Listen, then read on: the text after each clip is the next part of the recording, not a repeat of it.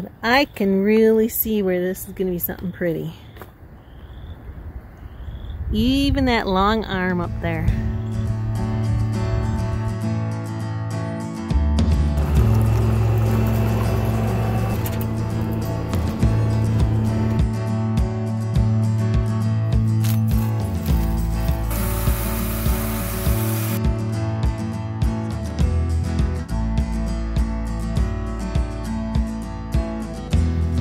This is a load of cedar trees from Phil's place that he got for me. Thank you, Phil.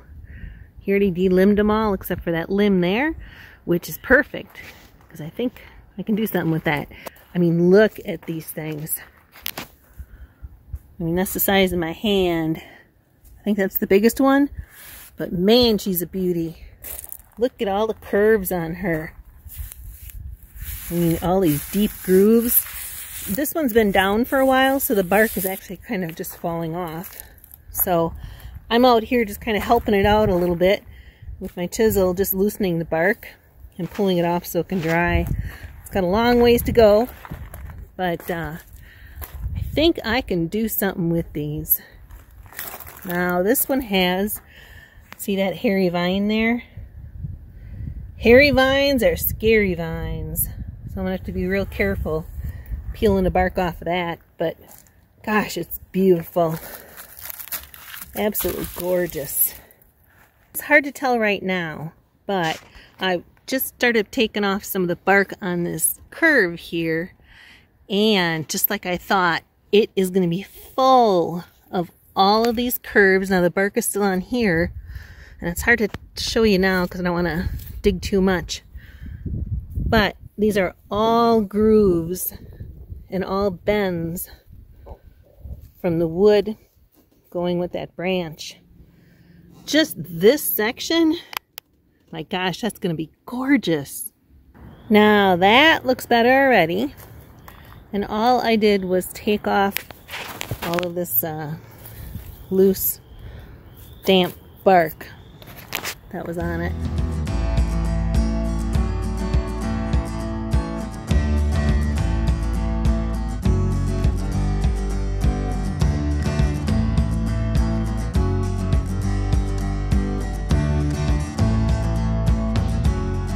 So when I'm about to give up because I'm tired, my back hurts, arms hurt, everything hurts, this is what re-energizes me. So underneath the bark of this curve is a whole bunch of grooves that go right into that log. That's what I'm looking for. It'll be kind of hard to see, but like underneath this piece, I'll just peel it right off. Underneath there are all those grooves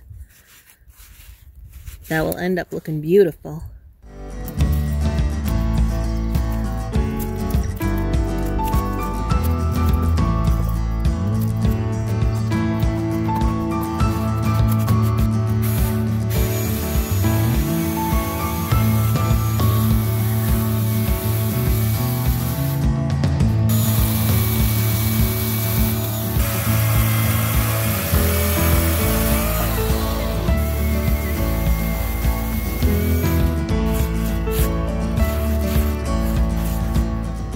So this was the one side of it, and then here's the other side. That's kind of pretty. So I'm standing up on the ladder here just to give you an idea. This will, these three right here, oh, that fourth one, that's just a slice off of it. But these three red ones here sticking out, they're going to be front facing. But I'm going to go ahead and trim off that long one there. And I'm going to leave that long one, really long one on there because I think it's helping hold it up. Well, she looks much better with a little haircut. So I got all of these trimmed. And I trimmed up only to about here because I'm not going to need that whole top. I'm going to save it. But I got all the rest of it cut. I also trimmed off these side ones. Got this one. And then these two right here. So look at that. Wow. That's not even sanded or totally cleaned up. You know, I got all these grooves to get in, especially like in these dark ones here. But it's going to be out here in the summer here for probably all summer long. I'm going to have it out here. So kind of a mess on the driveway, but you know what? That's a happy mess if you ask me.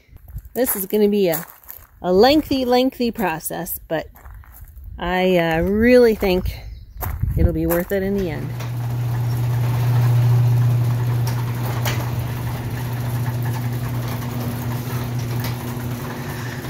All right, well, this is weekend 2. So I have most of the outer bark off now, pretty much on the whole thing. And I'm only going to be able to do about 3/4 of it because I can't get completely underneath it. So once I get, you know, this whole top side and the edges done, we'll flip it over. But I already started peeling off a lot of the bark that was on here. But I'm really excited about this. This is that arm that's on the side. And it just is filled with these beautiful natural grooves. You know, it may be a little hard to see. So I have actually been in here with tiny chisels and my screwdrivers just to get into all these creases. Now I do have another tool that I use on barnwood that should help clean it out, but yet keep all of these curves. So I'm going to try that out today. Still not sure how long I want to keep it, so that's why I'm hanging on to that yet. But she is definitely getting a little bit closer. So this is what I'm going to use. It's called a restorer, and I got this a few months ago for cleaning up barnwood, because when I would use my orbital sander, it would, you know, basically smooth out a lot of the grooves, the natural grooves in the wood, which I didn't like. I wanted to keep some of those grooves, like especially in these logs from the old smokehouse. So I got this, and I've used it a couple times. I really like it. It's super easy to use. Comes with different kinds of wheels. You just stick it in there. And come on, get in there. It just snaps right in there. And this is not a paid promotion. I went ahead and just bought this on my own, but I really do like it. So the one that I'm using is I think it's the 180 grit, because I don't want to go too aggressive first, but I do have an 80 grit, which is a lot more aggressive, and it's a nylon abrasive bristle wheel. So I thought I'd show this to you first here, because like I said, it's a little too windy to talk while I'm doing it. So let's see if it works.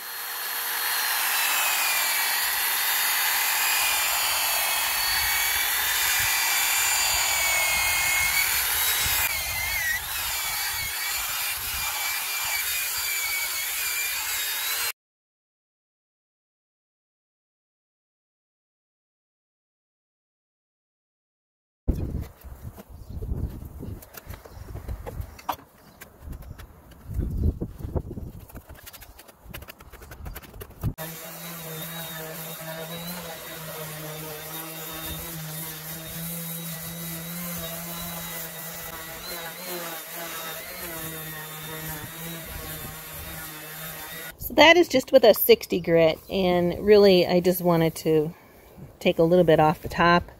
I really don't want to smooth it down all the way, and the reason is, I mean, look at all these insect tracks, because this is a sapwood yet. So this is actually going to turn out more like my posts. So it's going to be white like that with, then, I mean, I just touched it, but you'll see where the red's going to pop out with all these cut ends here. Now there are some gouges, you know, in the wood. I'm going to sand them back, you know, smooth them out a little bit, but, you know, it is rustic. So off we go. And I'm seeing that I need to get some more spray in. I'm gonna order some of gosh, what's it called now? Boracare, I think it is, that they use for logs, for log homes. And yeah, you guys are coming out right here. All right, I know where my next shot is.